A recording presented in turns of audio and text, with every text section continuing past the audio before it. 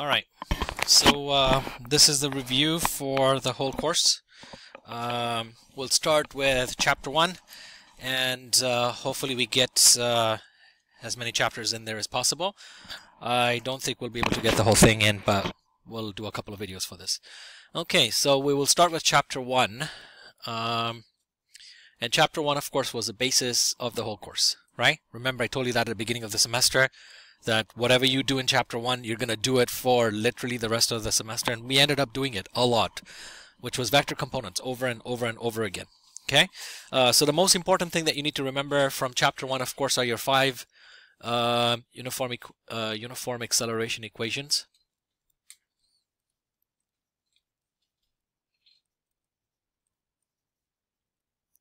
Okay, number 1, that's the first thing that we looked at. Okay, and this is chapter 1. And the next thing that you need to remember from here, of course, was we did frames of reference.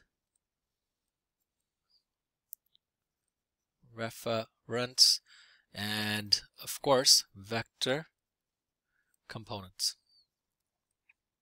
Vector components, which was the key thing that we learned in this chapter. Now, do you want me to do example? Well, I'm not going to do examples. I'm just going to maybe review how to do vector components, and then very quickly, and then we'll go from there. Okay, so frames of reference, of course, we do vector components in there, and just a very straightforward way of looking at vector components. What we did was we took a look at, for example, we said if you have dx and dy, okay, and the reason why we do vector components is because you have objects that are not moving in straight up and down motion or sideways motion.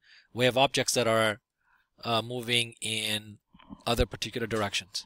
Okay, so example, if you had this d1 right here, and this was, let's say, 30 degrees from the horizon, and this is 20 degrees from the horizon, that would be d1x, d1y, d2x, and d2y. And basically what the vector component method gave us the ability to solve a problem without using cosine law. Okay, so if we were able to do this, when we were able to solve it, then you ended up with a dx, which was d1x plus d2x. Okay, and in this situation, for example, d1x is going to be cos of 30 times d1. Okay, going in this situation is going in the direction of east, and then d2x would have been cos of 20 times d2, and that's also going in an easterly direction. Now remember, what we said was the direction was very, very important, and the reason they were important is because if you had east and west, then you would have subtracted the two vectors, but because both of them are going in the easterly direction, here you would have added the vector, and your final vector would have been going in the easterly direction, for example. Okay. And then we did the same thing for your dy. You would have said d1y plus d2y. And in this situation, this would have been sine of 30 times d1.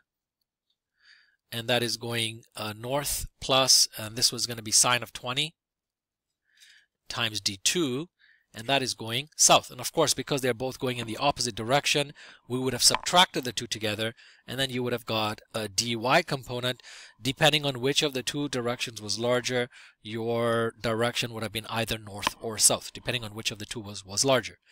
After you ended up with your d1x and d1y, the next thing that we did was of course, then use Pythagorean theorem to figure out what my d resultant was. And that would have been, which was dx squared plus dy squared. And how did we do this? Well, we just did c squared equals to a squared plus b squared. Okay? Because all we've done is we've added the two d1s, d1x's, added the two d1y's, and you come up with another triangle. And once you got your dr, of course, your question was not done. Then you had to find out the final direction. And so imagine if you had dx going this way and dy going this way. Okay, and then you had this theta right here. Okay, and you would have figured out the direction using tan inverse dy over dx in this situation, and then a particular direction, theta. Now we will do sample problems from each chapter. Right now I'm just going to go over the main theories. Okay, so I won't do any examples or anything. We'll just go over the theories. So this was the main, I guess, the basis of chapter 1, vector components. If you understood vector components in chapter 1, we did it for everything. We did it for projectile motion. We did it for relative motion. We did it for frames of reference. Now remember, projectile motion is not on the final exam. Is not on the final exam. So you need to skip over that. Okay? All right. Any questions, concerns from chapter 1? This was pretty straightforward, right? You should have all got 100% in chapter 1 test. Shoulda, woulda, coulda, huh? Too late now. Okay.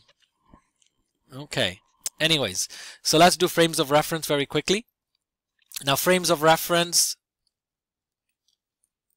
or relative motion, and the way that we did it was, again, we're using vector components to solve for the question, and what we did was we said if you had an object traveling in different frames of reference, so for example, a boat in water or a plane in the air,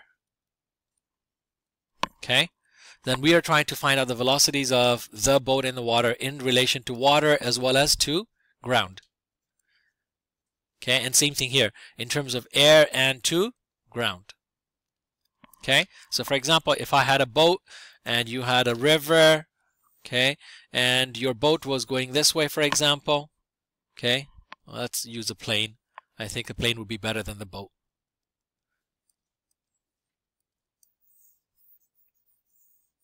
Okay, so if you had a plane, for example, and the plane was traveling this way, and then you had an airspeed, and the airspeed was pushing the plane this way, so what you would have said was this was the VPA, so this was plane's velocity relative to air, okay, and then you had this one which was VAG, which was the velocity of the wind or the air, so the velocity of the air relative to the ground. Okay, and the way to solve the question was exactly how we did vector components. So you would have done this plus this, and you would have done this plus this, which was tip to tail vectors, always adding tip to tail. And then you would have ended up with a VPGX, which is the plane's velocity relative to ground.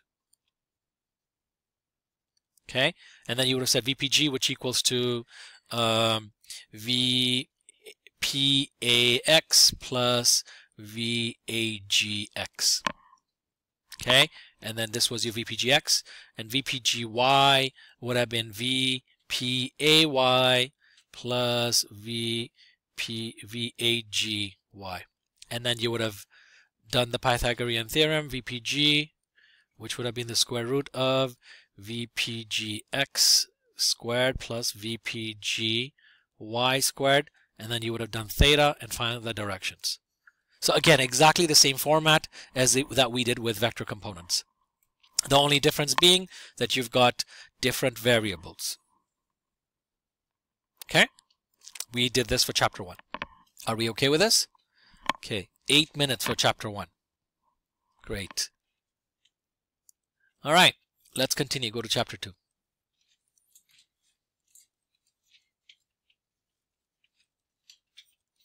Now, chapter 2, of course, is Newton's laws, right? And we're talking about forces. That's the most important thing that we focused on. So, of course, FBDs, free body diagrams.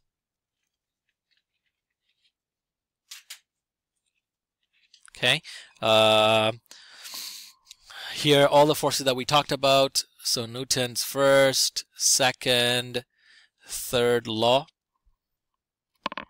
Okay. We talked about friction. Okay. And then the last thing that we talked about was inertial and non-inertial frames of reference. So inertial and non-inertial frames of reference.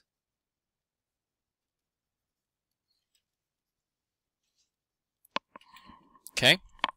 Now the questions that we did for all of these were interesting because we did questions that required a pulley that had an angle and so on and so forth. So imagine you had something like this, and I'm just giving you one of the harder ones.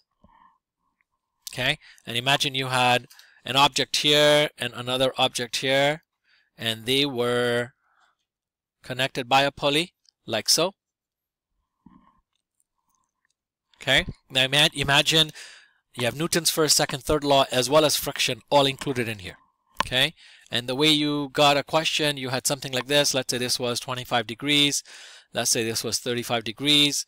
Let's say this was mass 1, which was 5 kilograms, and this was mass 2, which was 15 kilograms. Right? And the way we did it was you would have got first the FBD, and the FBD was crucial. Without the FBD, your whole system was incorrect. And what we learned in chapter 2 was you had to come up with a system of equations. If your system of equation was wrong, it didn't matter what you did, your whole question is going to be wrong. So you had to understand which of these two masses is causing my motion. So in this situation, what do you think? What is causing your motion? M2 or M1? M2. M2 is larger and the angle is larger. The larger the angle, the steeper the angle. Of course, more gravity is affecting it. Okay? So you would have done F1, this was your Fn, this would have been your Fg, this would have been your Fgx, or Fgy, and this was your Fgx. Now, when I marked your tests and your quizzes, people didn't know how to draw this. So remember, your Fgx is always parallel to your ground. Okay? Now imagine if I gave you the question where I give you a mu k of 0.5, both sides. So now what you had was, if this object is moving upward like this, I have tension that is pulling it upward, and then I have Fk, so this is Fk1, that's pulling it backward. Okay? Now in this situation, again, you would have done the same thing. You would have put up Fn, Fg, Fgy, and Fgx, and then you would have had this object is moving downward this way, so you would have had 2 Ft going upward and Fk2 going upward. So far so good? Okay, and then what we did was you would have come up with a system of equation, and your system of equations would have included all of this. So in this situation, for example, you would have come up with, well, this second mass is causing my motion, so you would have said Fg2x minus Ft minus Fk2, okay, which equals to mass 1 times acceleration, or mass 2 times acceleration, I should say. And the second one would have been Ft, which is pulling it upward, minus Fgx1 minus Fk1, which equals to mass 1 times acceleration. And then you would have said that this Ft and Ft cancel out, and you come up with a general equation, Fgx2 minus Fk2 minus Fg1x minus Fk1, which equals to mass 1 times acceleration plus mass 2 times acceleration. You remember this? Yeah, you better. Okay, and then of course Fgx is going to be mg. Biggest mistakes people make, mg sine theta. People forget the g. I don't know why. Okay, minus Fk would have been mu k times Fn, which is mg cos theta, minus mg sine theta, minus mu k mg cos theta. And this was cos theta 1, cos theta 2, and then you would have divided by m1 plus m2, which would have given you an acceleration. And this is how you would have solved it. This was what we did. Final equations would have been something like this. This is what you're going to be expected on the exam. I'm telling you right now. Okay? All right. And the last thing that we did was inertial and non-inertial frames of reference. And in inertial and non-inertial frames of reference, we will talk about them a little more in chapter 3. So I will, since we don't have time, I'll leave it for chapter 3. Cool?